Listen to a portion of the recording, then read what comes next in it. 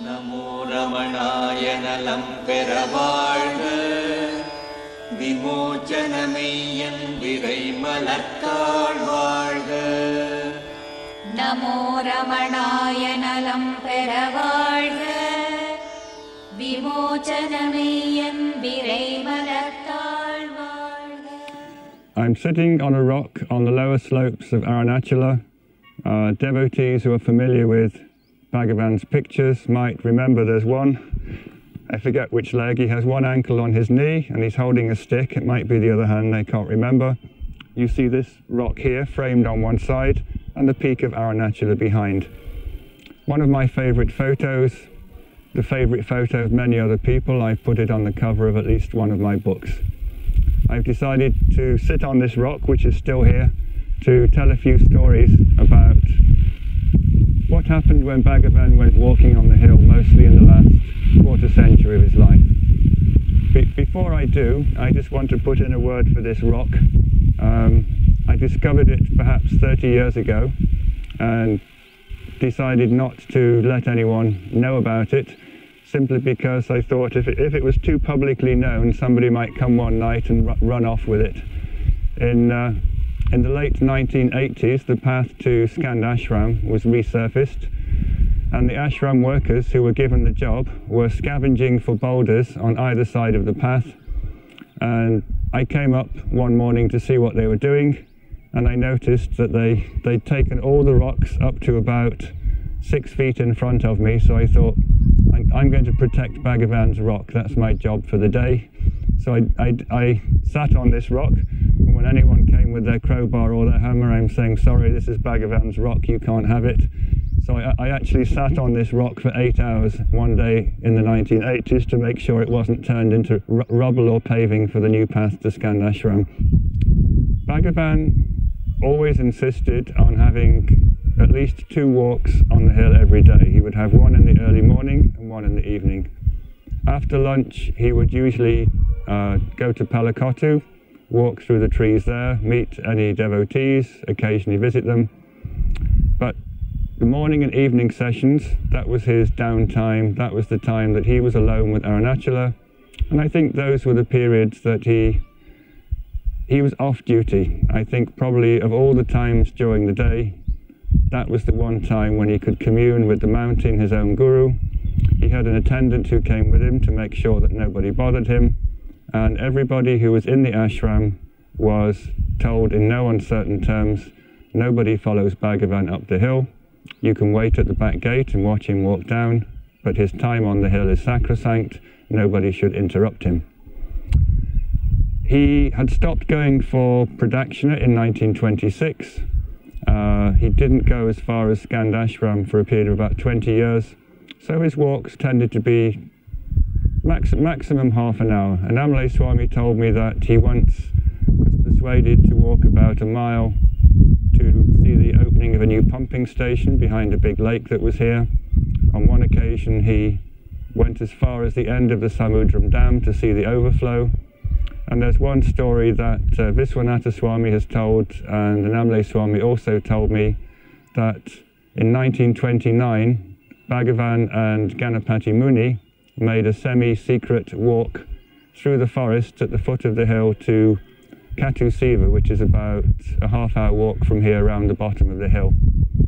Now that is an interesting story for me, because Ganapati Muni had had a major Kundalini experience. He had an opening of his skull on the top of his head, after which he found it very difficult to be in direct sunlight. So the fact that they could walk from Ramanashram to Katu Siva after lunch at the hottest time of the day indicates to me that in those days there was still a residual band of forest at the foot of the hill.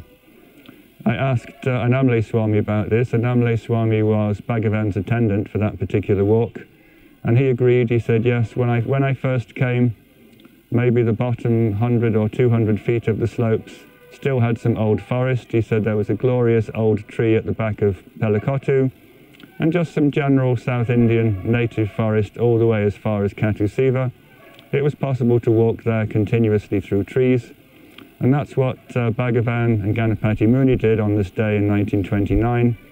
because Bhagavan had talked to Ganapati Muni about a tree that had been mentioned in some famous Sanskrit work called Ingudi tree, and he said, oh, there's one of those at Katushiva ashram, let's go and have a look. So they secretly went off after lunch one day, and Muruggana had heard them making their plans, and he very much wanted to go for a walk in the forest with Bhagavan, but he knew he wasn't invited and he didn't want to mention the subject to Bhagavan in case he was told not to come. So when he discovered that Bhagavan had gone missing and Ganapati Muni wasn't there, he realized this was the day, and just by some strange telepathic intuition he managed to track Bhagavan, Ganapati Muni and Annamalai Swami all the way to Katushiva ashram through quite dense forest. That's a distance of 1.5 miles in one specific direction, and he caught up with them as they were sitting under this tree that Bhagavan had taken Ganapati Muni to see. These long trips were more or less exceptions to the rule. The general routine, Bhagavan would come up here after breakfast, he would walk maybe 10-15 minutes, he would sit on a rock such as this, then he would go back and start his daily routine in the ashram. After lunch he would go and visit devotees in Palakottu, or he would just wander through Palakottu, a different route every day, and of course everybody there was hoping that it was going to be their lucky day, that Bhagavan would stop by, say hello, have a few words with them. There were some people in Palakottu who, for various reasons, were not allowed into the ashram, so this was the only chance they ever got to see Bhagavan. Bhagavan knew this, and if they had been exiled from the ashram for any reason, he would make a point of stopping by their hut, saying hello, and giving them a few words of encouragement. The one thing you couldn't do when Bhagavan was walking in Palakottu was make any attempt to make him welcome. S.S. Cohen discovered this. He said he had a porch which offered some shade from the sun in summer, and that occasionally when Bhagavan was walking that way, he would come and sit on the porch, have a little rest, and then get up and carry on. So Cohen would peep through his window and have his private darshan of Bhagavan sitting on his veranda and be very happy. And then he made a mistake. He put a chair out there just in case Bhagavan happened to be coming that way away. He thought it was more respectful to have a chair there in case Bhagavan came. Bhagavan took one look at it, walked on, and never sat on that veranda again. The one thing you couldn't do when Bhagavan was out walking was show some sign that you were expecting him, and you definitely couldn't make any attempt to make him more comfortable. If you did, that was probably the last time you ever saw him in your house. Major Chadwick made an even more foolish attempt to get Bhagavan into his house. Chadwick was very attached to the idea of having some kind of formal recognition that Bhagavan was his guru. I think he came from a background where you really did need to have a guru who said he was your guru and who had given you some kind of formal initiation as a recognition you were now his devotee or disciple. Bhagavan, of course, never said he was a guru, and he never formally initiated anyone. So Chadwick was feeling left out. He wanted some kind of sign that there was a formal connection between the two. So he persuaded Bhagavan's attendant on one of his lunchtime walks. He said, sometimes he comes back through my corner of the ashram. When he does, why don't you suggest that he come in and sit there, and maybe I can get him to give me formal initiation by putting his hand on my head. Now, I have to say, I thought Chadwick should have known better than that he would get away with something like this, but Bhagavan somehow got wind that Chadwick was waiting for him, that he wanted to ambush him and compel him to give some formal initiation by touch, and he wouldn't even follow his usual route that day. He took a route that was so clearly avoiding anywhere within hailing distance of Chadwick's house that Chadwick realized that he knew that he was waiting there to ambush him and demand this initiation, and after that he dropped the idea. So you could wait for Bhagavan to come, you could hope he would talk to you, he might sit on your veranda, but any sign that you knew he was coming, that you were trying to make him comfortable, or any attempt to get him into your house to do something, and quite likely that would be the last time you'd ever see him.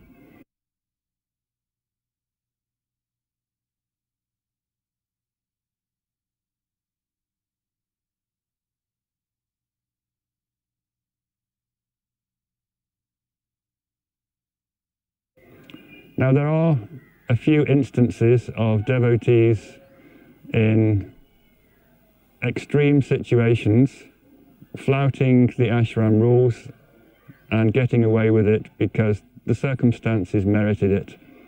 As I said, the attendant's job was to discourage devotees from coming anywhere near Bhagavan on his walks, but perhaps the story that I like the most is of a military convoy of British soldiers which was on its way to Bangalore, and they were driving past the ashram. One of the enlisted men had heard about Bhagavan, was attracted to him, but under the military rules in force in India at that time, there was no possibility that he could get leave to come and visit Bhagavan in Tiruvannamalai. So he had one chance and one chance only to have darshan, and that was to persuade the driver of the truck he was in to speed ahead as he was approaching Ramanashram, drop him off, and then run through the ashram as fast as he could, prostrate to Bhagavan, run out again, and his driver was going to loiter at the back of the convoy, and he was going to jump on the back of the truck and carry on his way to Bangalore. So that might have worked, except Bhagavan was off on one of his walks when the soldier ran in full military uniform, shouting, "Where's Bhagavan? Where's Bhagavan? I've got 30 seconds, where is he?"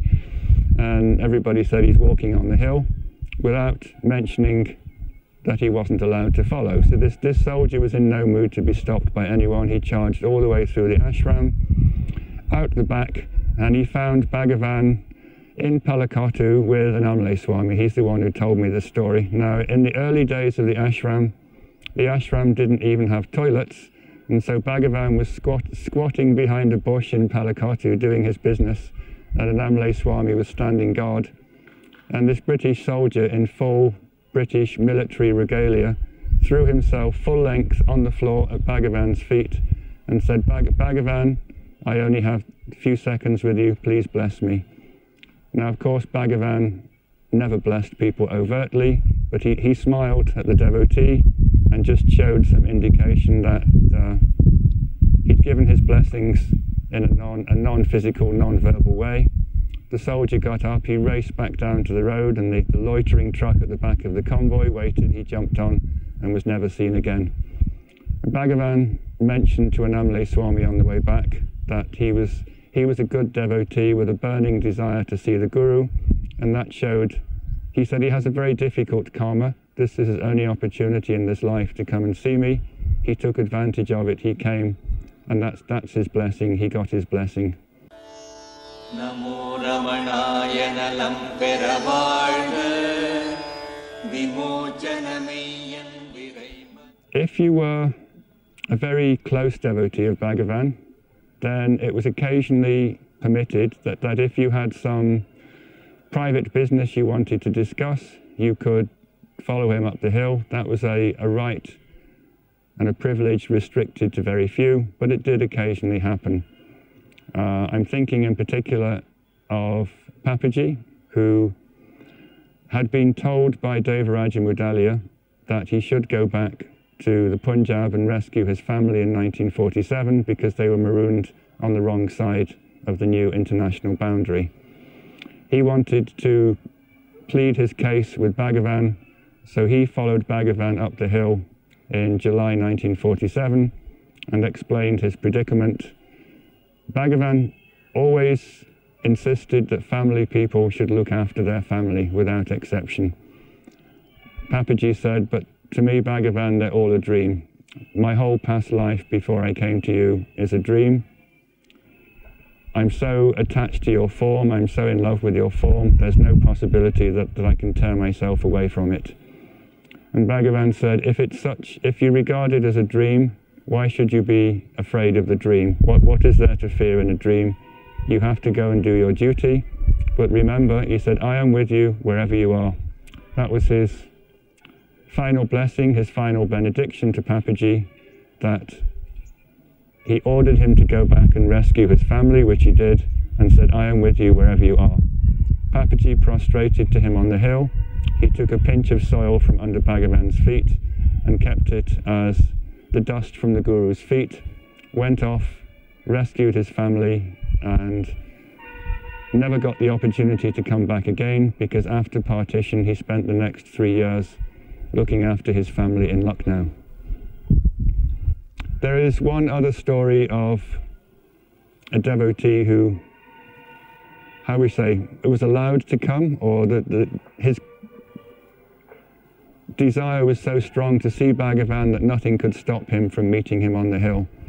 This is a version of a Robert Adams story that doesn't appear to be in any of the accounts of his meetings with Bhagavan that have appeared in all the various audio tapes and online transcripts. It was told to me by a close devotee of his who ended up writing a short biographical screenplay of how Robert Adams came to Tiruvannamalai and how he met Bhagavan. Robert Adams was a teenage boy. I think he was only 18 years old when he first came to Bhagavan. He'd been sent here by Yogananda, Paramahamsa Yogananda in California, who said that he should go to Tiruvannamalai and that Bhagavan was his guru. He arrived. I should mention that Robert Adams was already in an extremely advanced state. In his younger life, he discovered that he had this siddhi, this supernatural power, that whatever he said out loud manifested. So he said, this is the perfect supernatural power for a kid to have. You could stand outside the candy store and say, "Candy, candy," and the candy would appear in his hand. And he said whenever he had tests at school, he never had to do any homework. He would just sit down and say, "Answer, answer," and his pen would scribble the right answer. So he went through life having it very easy. And then at some point in his early teens, I think he was doing another test, and instead of saying "answer, answer," he made the mistake, or possibly not a mistake, of saying "God, God, God." And instead of getting the answer to his test, he actually got the experience of God. He said that this had never occurred to me before, but as soon as I said "God, God, God," I actually entered the state of godliness. I had the God experience, and it stayed with me. He said that was the beginning, the middle, and end of my sadhana. I just randomly said "God, God, God" when I was a teenager. I had the experience. But my feeling is there was something that wasn't totally complete. I think if you are still hungering for a guru, if you need to go to look for someone outside of yourself, then there's something that's not complete, something is not final. So he went to first a Christian mystic called Joel Goldsmith, then he went to Paramahamsa Yogananda, and finally he came to Bhagavan here around 1947. He arrived with he said, "I didn't have a plan. I didn't think of this in advance, but I arrived in Tiruvannamalai. I was told Bhagavan was walking on the hill, and he said, suddenly I don't know what came over me. I rushed up the hill. I found where Bhagavan was, and with no prior decision, no thought about it, I took all my clothes off. I had this peculiar idea, just on the spur of the moment, that I should present myself stark naked to my guru and prostrate at his feet with no clothes on. He said it was a completely mad idea. I don't know why I did it. He said I just felt compelled that as I threw myself at the feet of my guru, I had to be absolutely physically naked as well as mentally naked. I think Bhagavan could see what an advanced state he was in, so he didn't mind this crazy teenager stripping off and prostrating in front of him. He helped him to his feet, he got him dressed, he took him to the ashram. And then, interestingly, this was a time in Bhagavan's life when lots and lots of people were in the ashram, and on the whole, new people weren't getting a lot of personalized attention. He said that Bhagavan gave him a room in the ashram, made sure he had a place to stay, and even better than that, he brought food to his room and personally served him to make sure he was being properly looked after in the ashram. I think that's an indication that Bhagavan knew this man was in a very high state, and that his thirst for a guru, his God intoxication, had caused him to run up the hill, break the ashram rules, break all kinds of rules by stripping off and throwing himself at Bhagavan's feet. But when these things happened, Bhagavan could see that there was a spiritual maturity that was the motivating factor. He didn't mind.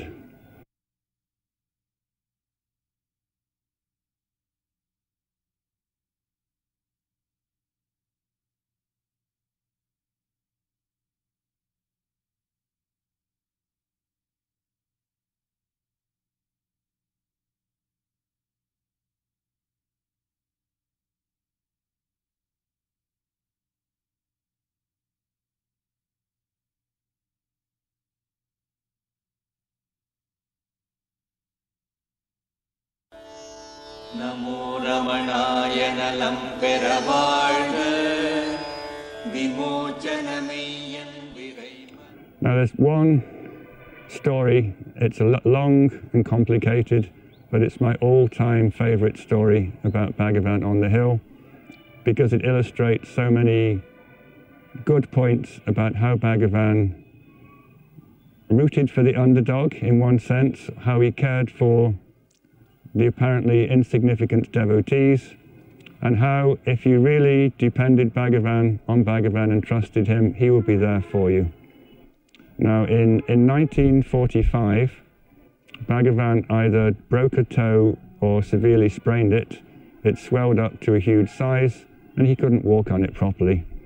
He was ordered by his doctor to limit his movement. He was allowed to go to the bathroom, to the dining room and back to the old hall, and that was that. Now, T.P. Ramachandra Iyer, who was the ashram lawyer, and a friend of his wanted to go to Skandashram after a lunch. And this was about 3 weeks after Bhagavan had damaged his toe. So in those days, it was traditional to tell Bhagavan if you were going off on a trip and to ask his permission. So they went up to Bhagavan after lunch and said, Bhagavan, we'd like to go to Skandashram, may we have your permission? And Bhagavan looked rather wistfully at them and said, oh, what a good idea, will you take me with you? And TPR, he was absolutely horrified, as was Rangaswamy, the attendant, who was under orders from the doctor to minimize movement from Bhagavan. So everyone said, no, you can't possibly do that, you've been told to rest, there's no way that your damaged toe would get you up to Skandashram and back. So Bhagavan looked at his attendant and said rather mournfully, they don't want to take us, they're not going to allow us to come with them. So Ramachandra started to walk up the hill, and then after some time they stopped and they saw Bhagavan and Rangaswamy starting to climb the hill.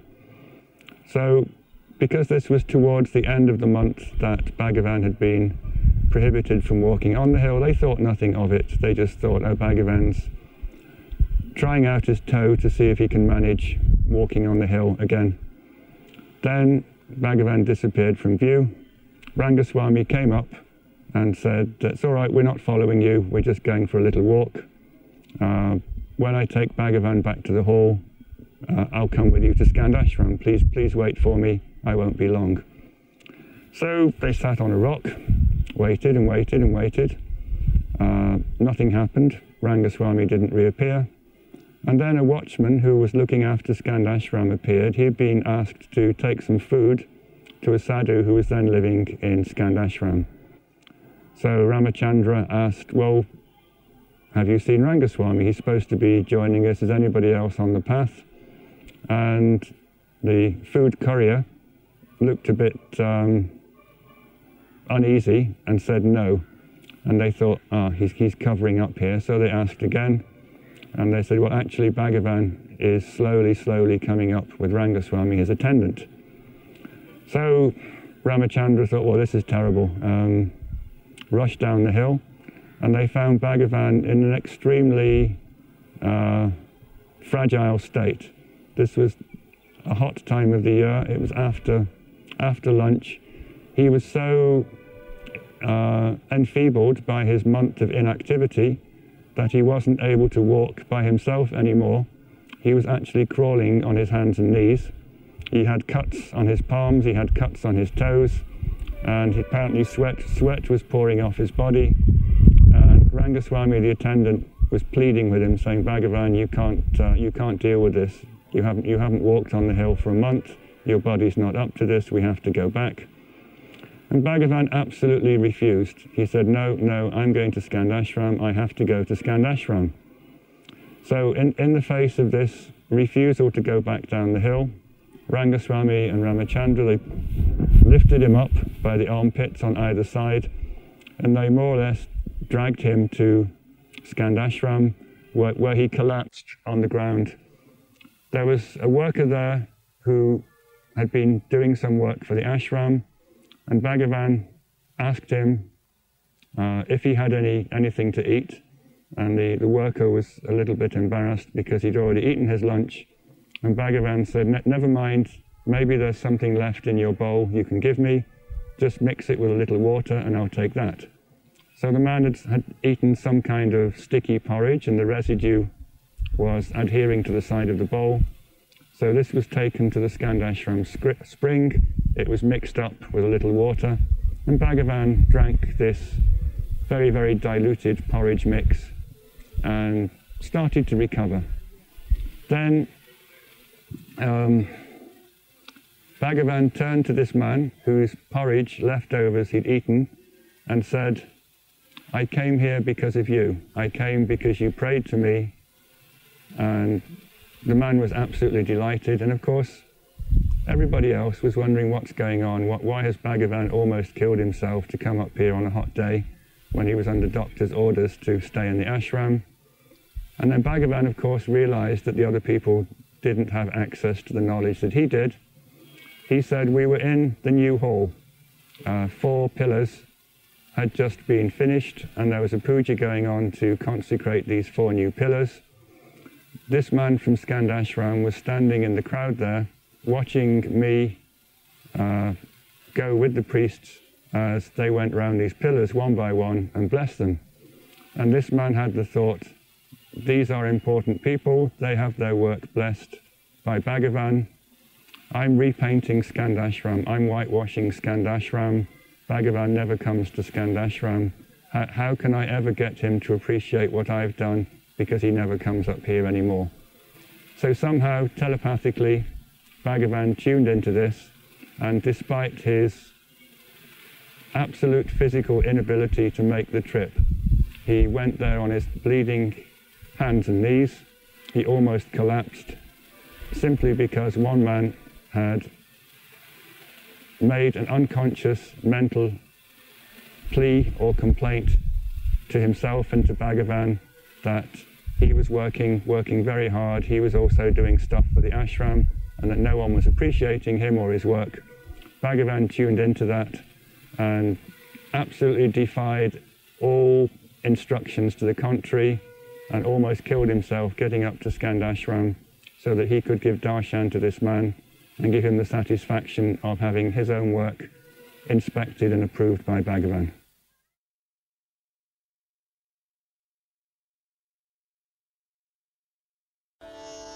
நமோ ரமணாய நலம் பெற வாழ்க, விமோச்சனமெய்யன் விரை மலர்த்தாள் வாழ்க. நமோ ரமணாய நலம் பெற வாழ்க, விமோச்சனமெய்யன் விரை மலர்த்தாள் வாழ்க. நமோ ரமணாய நலம் பெற வாழ்க, விமோச்சனமெய்யன் விரை மலர்த்தாள் வாழ்க. அடிமுடிக்குண்டாய அநாதித் தொடர்பின் விடமுடியாமை மறந்து விட்டு